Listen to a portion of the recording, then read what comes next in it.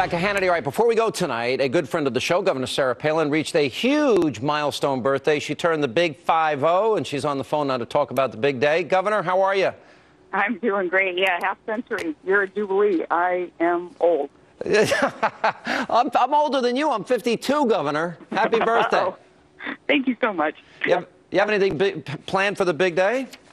Leaving Piper's middle school volleyball game, and I have kind of a cool birthday gift from Todd. He's going to join me tonight in a late-night Bikram hot yoga class. He's going to get all namaste up before the Iron Dog is in. The guy that goes out in the freezing cold, gets frostbite on snowmobiles, is going to your yoga class.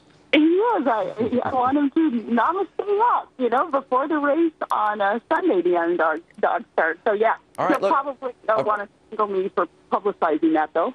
A friend of mine that's a much better basketball and tennis player than me, he does it. So I guess I'm not questioning it, but I'm not that. I'm not flexible in my political views or touching my toes. So, first of all, I saw this your PAC put out a congratulations video to you. I had cut something for that video. They literally put me on the cutting room floor, Governor. What's up with that? Well, welcome to my world. I'm like, what happened? I mean, you got Mark Levin, you've got, governors and senators and everybody there. And where am I? I'm on the cutting room floor. I couldn't believe it. Well, I don't know, but thank you so much for that nice greeting and for everybody taking their time. My goodness, it's precious time was precious resource that people spent. Thank you. All right, last question, one political question. We just had earlier in the program, we had Governor Perry of Texas. You know what? He's got a $12 billion surplus. They have no state income tax in Texas. And all the other states are suffering, federal government record debt, and then the Republicans caved on the debt ceiling. And I'm wondering, where's the vision?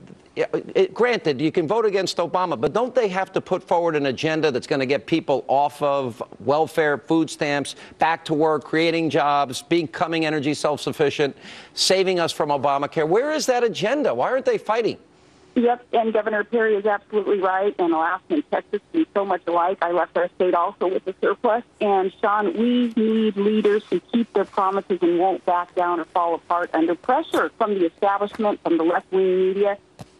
My message to the GOP is, please, folks, don't retreat. You better be reloading at this time. They're retreating.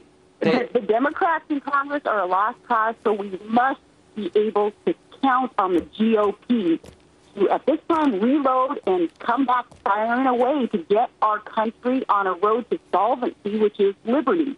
The Tea Party and the establishment ought to agree on this. The penny plan, balance the budget, stop robbing from our kids. Energy can create jobs just like North Dakota, 2.6% unemployment, control the borders, and an alternative health care savings accounts. I think that saves the country.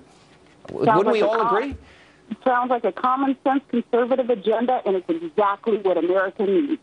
All right. Happy birthday, Governor. And thank you. And I'm still older than you by 2 years. I know. Thanks so much. And you look a lot younger, so I know. All right. No. Thank you, Governor. Okay, bless you. And that's all the time we have left this evening. Now, before we go, don't forget, set your DVR. You want to record Hannity this